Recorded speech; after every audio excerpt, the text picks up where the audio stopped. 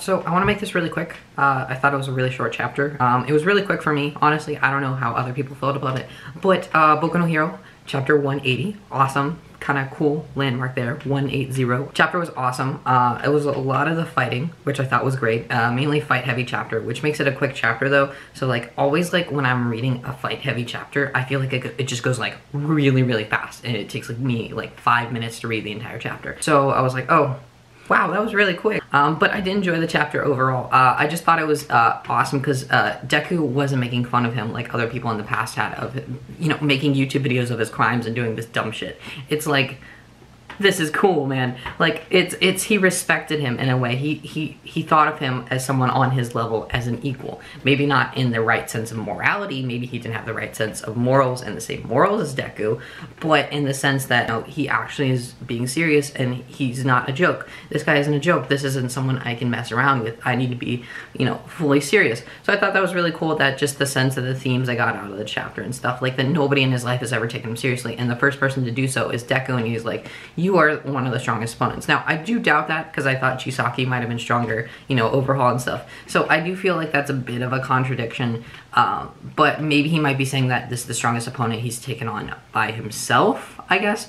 That could be what he means, because I was like, I did feel like overhaul was stronger than this guy, so I was very confused on that. I was like, all right, I'm just gonna go with it. And seeing him use like all 5 fingers, like 5 flicks at once, like I didn't even think of that. And the fact that he did that, it's like, it's kind of like a shotgun burst a little bit. It's like, it's a disperse attack. So it's a long range attack and it just disperses. He may not have as much accuracy, but that's like kind of what a shotgun is. It's like, it was so cool. I don't know. I wanted to see him name it like some sort of flick attack. Like I know his normal flick does like woo, but like doing all 5 is like a shotgun. So I really like that aspect of the chapter. I thought it was great. I thought it was really entertaining. Really enjoyed myself when reading that portion of the chapter.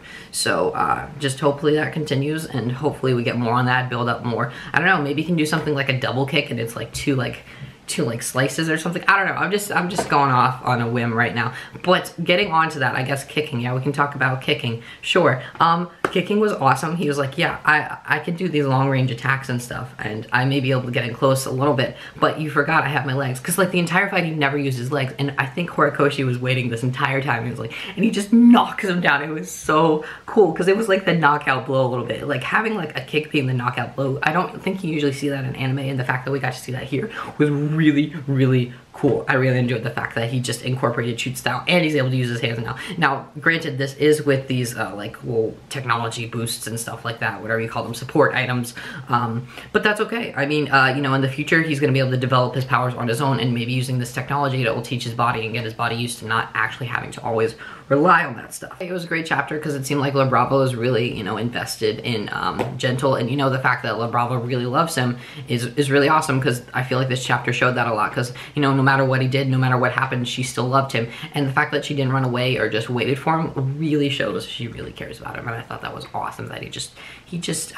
has someone that cares about him in his life. And, you know, I think he took that a little bit for granted. He understood La Bravo loved him, but he realized he just needed somebody in his life that actually cared about him, and La Bravo was the first person to do that. And now that they're captured, something bad's gonna happen. They're gonna be separated or something like that. But who knows what's gonna happen? I mean, it'd be really interesting to, you know, see if they do something else with him, because, you know, they didn't really do anything bad. Well, I take that back. They did try to kill that old man, but Deku saved him, and he said the only reason he did that was to distract Deku, and he did have the intention to actually attack Yue, but he did actually go through with it, so that makes me think twice. And just the backstory of Horikoshi, it makes me feel less, you know,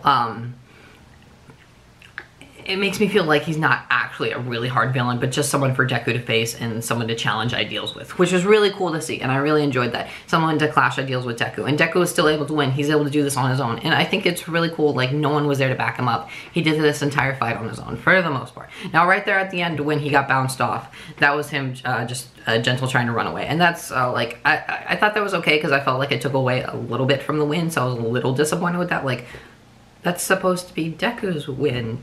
But it's okay. It's okay. Because, you know, it was still an interesting fight. Had fun just watching it. And then the UA and they come in, Ectoplasm and the dog instructor. I really feel bad because I forgot his name, but they come in and they, you know, I guess they got him and stuff. But it's nice, that final panel saying that they surrendered and stuff and they've given up and stuff. But I think they understand like where Deku's coming from a little bit. Like he was just trying to protect the school and do what he thought was right.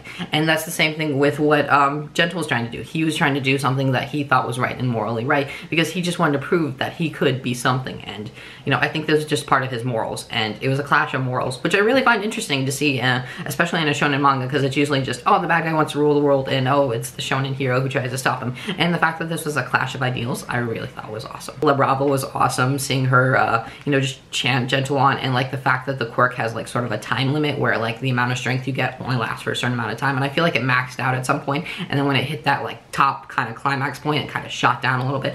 But the fact that Gentle was able to get Deku off of him, you know, that was impressive. Like Deku had that win, he had him, but I think what Deku did is he saw that, you know, in his moment of weakness, he kind of relaxed for a second, and, you know, I don't think he understood that, oh, Gentle can still get out of this.